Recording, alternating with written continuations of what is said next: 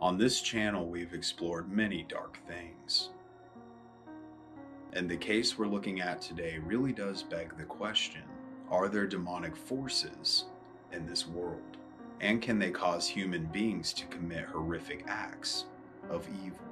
And that was the question that was brought to the forefront of the infamous The Devil Made Me Do It case. And today we're going to be looking at the real-life story behind the latest Conjuring movie. Now, let us discover the unexplained.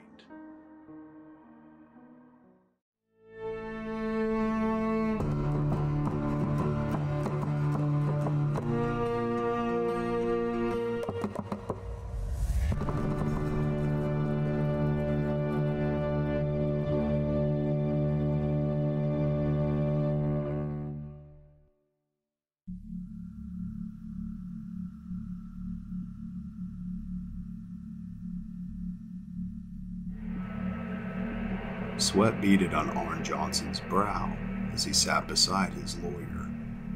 The courtroom around him bustled with people, both local and national. His case had attracted a lot of attention, as it was the very first murder in the entire history of Brookfield, Connecticut. However, this was not the source of the media spectacle. Rather, it was the peculiar nature of the defense's claim of innocence. Namely that Arne had been possessed when he stabbed his landlord 5 times and left him to die. But how could such events have taken place? What series of happenings drove a seemingly ordinary man to murder? To answer this, we will have to retrace the steps of the accused and discover the truth for ourselves.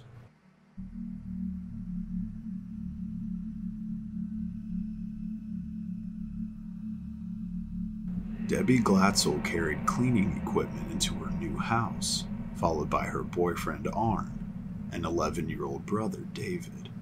Eager to be finished with the move, they cleaned out the home as quickly as they could.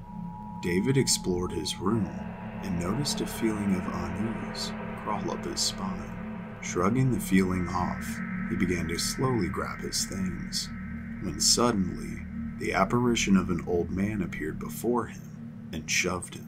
The man warned David that he would hurt all of them if they moved in, and let out an unholy scream before vanishing into thin air. David rushed to inform his sister, but Arne and Debbie brushed off his concerns as an excuse to get out of his cleaning. This, however, would not be the last time David would see the entity. Strange activity continued after the family moved in. Though frightening noises emerged from the attic at night, most of the phenomena centered around David. The boy experienced regular visions of the old man, appearing as a demonic monster which threatened to steal his soul.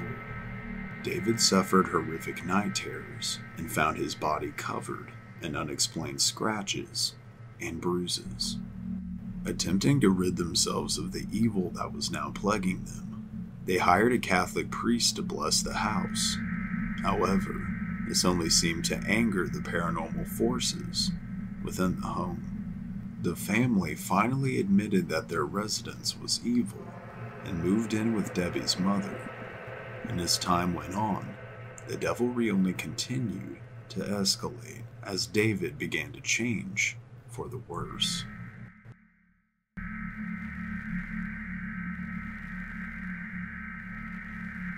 12 days after the ordeal, they called upon the services of world-renowned demonologist Ed Lorraine Warren.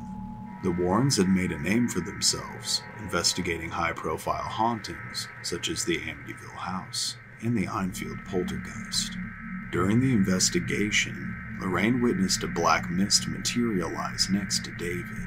Debbie told the Warrens that they had seen David crumple and choke beneath the blows of invisible hands, with red marks appearing upon his body.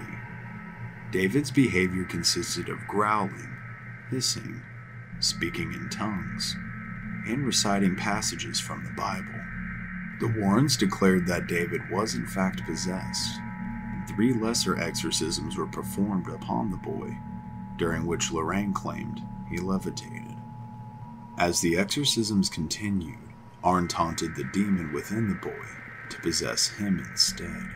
The Warrens stopped him and warned him not to challenge the demon. And after this incident, Arne returned to the rental property where he investigated a well where the demon was said to lurk. He supposedly made eye contact with the demon and blacked out.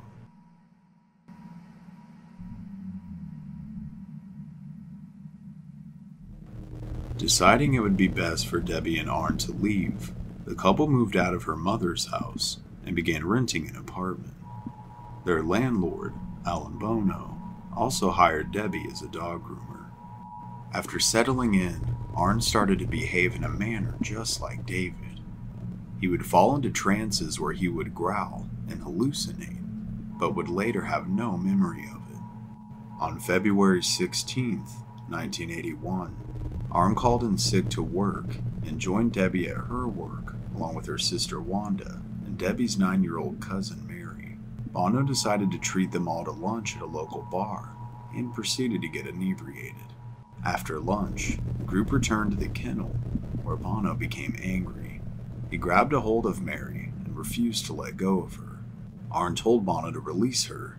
Mary ran, and Debbie and Wanda attempted to stop the conflict. Arne began to growl and pulled out his pocket knife, where he proceeded to stab Bono 5 times, one of which stretched from his stomach to the base of his heart. Arne then ran from the scene and was eventually apprehended by police. Bono would later die of his wounds.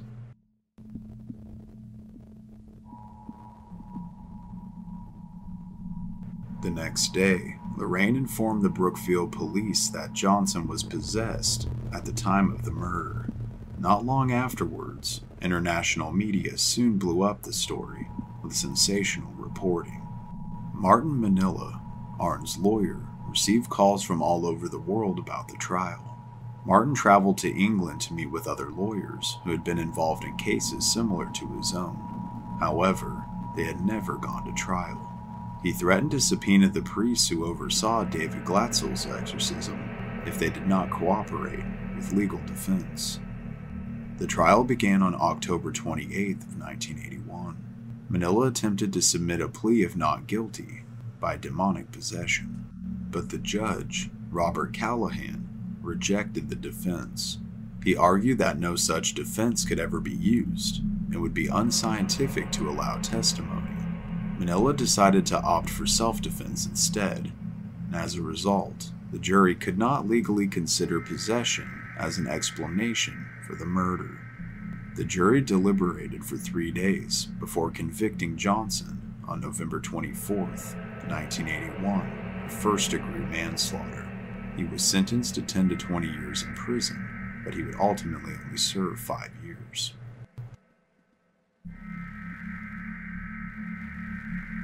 The story has long been the topic of controversy and the inspiration for countless books, movies, and TV shows. In 1983, Lorraine Warren helped writer Gerard Brittle publish a book about the events, called The Devil in Connecticut.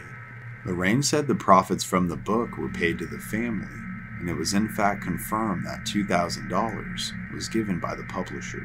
However, David and his brother Carl Glatzel sued the authors and book publishers for violating their right to privacy. They argued they depicted Arne as the villain of the story and exploited their brother's mental illness. According to Carl, he claimed the publicity forced him to drop out of school, lose friends, and business opportunities. Lorraine Warren defended her work, saying the 6 priests involved in the case agreed that the boy was possessed and the paranormal phenomena was real. Arne and Debbie eventually married and support the Warrens' account of demonic possession. And ultimately, the story remains embedded in the public consciousness and received another adaptation in the form of The Conjuring 3 in 2021. Debbie maintains an interest in the supernatural and claims that Arne's biggest mistake was challenging the demon that possessed David. "You'll never take that step," she said. "You never challenge the devil." But what is the truth? Was there really demonic possession involved? Let us know down in the comments below. This has been Cody here at Mystery Archives. Thank you so much for taking the time to watch, and I hope you'll join us next time as we continue to discover the unexplained.